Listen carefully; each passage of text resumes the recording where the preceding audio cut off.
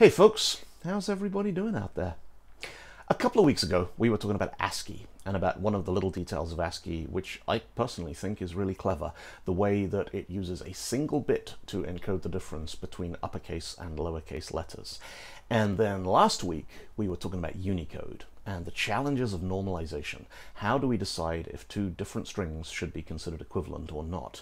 Well, as you can imagine, it turns out this is a big topic. At one extreme, we have the kind of scenarios we looked at last week, where we have two strings that look the same, they render the same on every device, they mean the same thing, but the underlying pattern of bits is not exactly the same, and so in some scenarios, the computer's going to treat them as not being equal.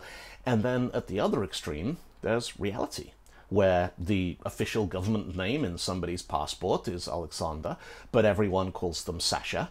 And so we've got two different strings, different bits, different lengths, representing different words written in different alphabets, but we're happy to say, oh yeah, Sasha, yes, that's the same person, that's fine. One of the most common scenarios where this crops up in everyday life is case sensitivity. But before we talk about case sensitivity, we probably need to define what case actually means here. Alphabets that use two separate cases, they're known as bicameral scripts, and they're actually in the minority. The vast majority of writing systems used around the world are what's called unicameral. Every letter or character, symbol, glyph, rune, whatever the applicable term is, it only exists in one variant. But most alphabets used in Europe have evolved from Latin, Cyrillic, or Greek, where every letter comes in two variants. There's uppercase and there's lowercase. And the theory is that uppercase was used in stonemasonry, which kind of makes sense. It's really hard to chisel curves into stone, and uppercase letters tend to have a lot more straight lines. And lowercase variations developed when handwriting became widely established, and then around the point that industrial printing was developed about 500 years ago, it all sort of got mashed together. The names we use, those definitely come from printing. Typesetters kept all of their metal letter forms in wooden cases, and the small letters were used more often, so they were kept in the lower case, where they were easier to reach, and the capital letters were kept in the uppercase. And you'll also sometimes hear folks talk about majuscules and minuscules, and if you want to sound really fancy, you can describe letters as majuscular or minuscular, but we'll stick to uppercase and lowercase for today. Now, I said there that every letter comes in two variants, and that's mostly true. One of the big challenges for a standardization project is the number of bizarre edge cases that have been around for centuries and just never really been a problem until computers got involved. This letter is called SZ. It's used in Germany, where it's sometimes known as the sharp S. It was originally a combination of an S and a Z. It's been used in written German since about the 14th century, but only in Germany. It's not used in Switzerland or Liechtenstein, and only in lowercase.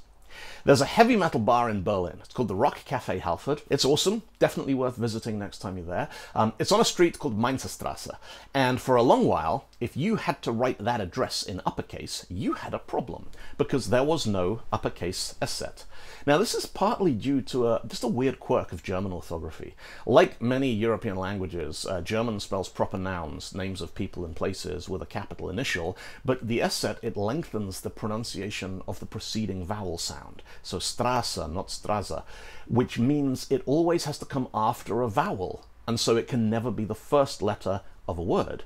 So if you did need to write Mainzerstraße in uppercase, you had a choice. You could just leave the SZ there in lowercase, which this apparently looks weird if you're used to reading German, or you turn it into two capital S's. So now you're not just dealing with a letter that only exists in lowercase, now you've got words that might actually get longer if you convert them to capitals. Now, it's not strictly true to say there was no such thing as an uppercase SZ. A lot of type designers and sign writers came up with their own versions, but it wasn't until 2017, it's less than a decade ago, that the Council for German Orthography officially adopted an uppercase SZ, and Unicode added it a year later, code point 1E9E, Latin capital letter sharp S. But if you ask JavaScript to convert Mainzerstraße to uppercase, you still get the double S. Now, too uppercase in JavaScript. It's based on something called an invariant culture. And as you'll know all too well if you've been following along with the series, Unicode and software designed to work with it often gives us developers a whole bunch of options if the defaults don't do quite the right thing. JavaScript also has too locale uppercase, which lets us say, hey, what would this string look like if a German speaker in Germany converted it to uppercase? But even when we specify the locale, we still get the double capital S. JavaScript 1, Council for German Orthography nil.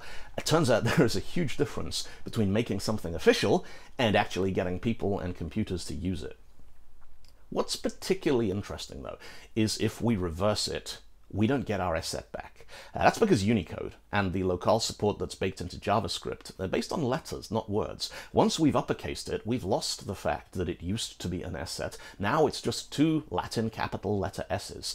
And if there was a rule that said, hey, if you see two capital S's, then lowercasing should turn them into an S set, well, no, there's plenty of words in German that use a regular double S. Like if Michael Fassbender was going to Essen to visit the Tessenschloss, to visit the Countess, you'd say Michael Fassbender wird in Essen die Komtesse am Schloss Tessen besuchen, which is full of double S's that shouldn't be replaced by an S set. Somebody will now leave a comment that Schloss used to be spelled with an S set and it should never have been changed. Well, that's what makes the intersection of technology and linguistics so interesting. Everybody has an opinion about how it should work, and they don't always agree.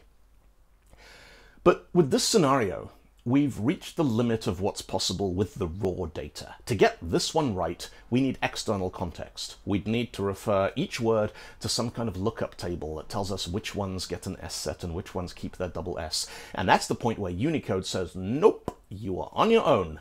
Good luck. But while we're here, let's try this. We're going to uppercase Mainzerstraße using the TR locale. That's Turkish. And Turkish has one of my favorite orthographic quirks of any writing system. Turkish has two variants of the letter I. There's an I with a dot, and there's an I without a dot. Okay, big deal, you're thinking. We have that in English, but no. In Turkish, there is a capital dotted I and a lowercase dotless I. And what makes this particularly delightful is that the lowercase dotted I, that's the same one we have in English, but when you uppercase it using a Turkish locale, you get one of these. It's an uppercase I with a dot on it. Now, Fifor left a really interesting comment on the last video. One thing I think Unicode did wrong was letting things that look the same be created with different code points. I understand why they did it, I just think it was the wrong decision. And yes, mostly that's what Unicode does. The Cyrillic letter S and the Latin letter C, they are the same shape, they normally represent the same sound, but they are assigned separate code points because they belong to different alphabets. And as Fifor points out in the comment, this means you can create web and email addresses that look legitimate. This looks like Microsoft.com, but the C there, that's actually a Cyrillic lowercase letter S. Now, this is a topic for another video. The reason that I bring it up here is Turkish is a rare counterexample. Because the Turkish alphabet is based on Latin, Unicode decided that the variants of the Turkish I that already exist in Latin, they'll be encoded using the existing code points. So the lowercase dotted I and the uppercase dotless I, those are regular 7-bit ASCII, but their majuscular and minuscular counterparts, those got completely new code points. So now we've got German, where words might change length if you uppercase them, and we got Turkish, where 7-bit ASCII could end up as extended Unicode just by making it uppercase. And of course, we're not just talking about string comparison here. We're also talking about sorting. Pretty much every language, culture, and alphabet on this planet, it has some kind of notion of alphabetical order, a way of looking at two bits of text and deciding that one of them should be sorted before the other one. And it turns out these two concepts, equality and ordering, they're absolutely fundamental to just about any real-world data storage system. Now, take a look at these lists. Which one is in alphabetical order? Well, it depends. Bunch of folks out there going, no, what? Alphabetical order can't depend. Friends, welcome to the wonderful world of Collations. We are going to create a database of European cities. Now, I'm using Microsoft SQL Server here. Support for these kinds of scenarios, it varies quite a lot between different database providers, but I've run systems like this on SQL Server in production for literally decades, and it's never let me down yet, so that's what I'm going to use. So we'll create a table, and then we'll insert a bunch of cities into it. Aachen, Århus, Berlin, London, Örebro, and Zurich. All right, let's retrieve London. That's weird. What happened to London? Yep, case sensitivity. There is no city called London with a lowercase l. There is only London with an uppercase L.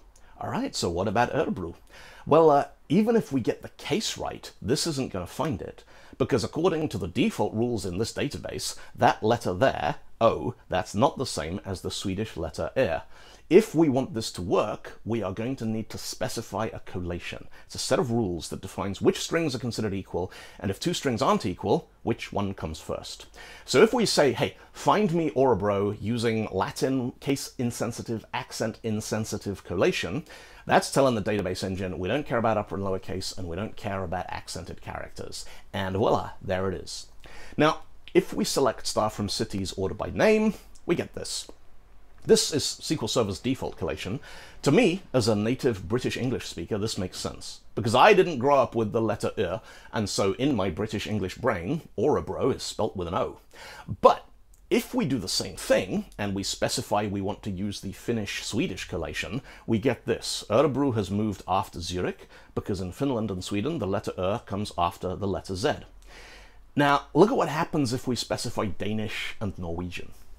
Now, at this point, the Danish and Norwegian viewers are going, yeah, and the rest of the world is going, sorry, what?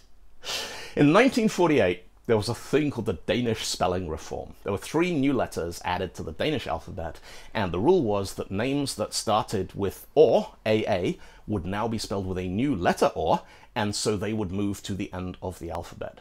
Now, Århus is Denmark's second largest city after Copenhagen, and so in 1948, Århus changed its name from Århus to Århus, but then in 2010, the Århus City Council voted to change it back.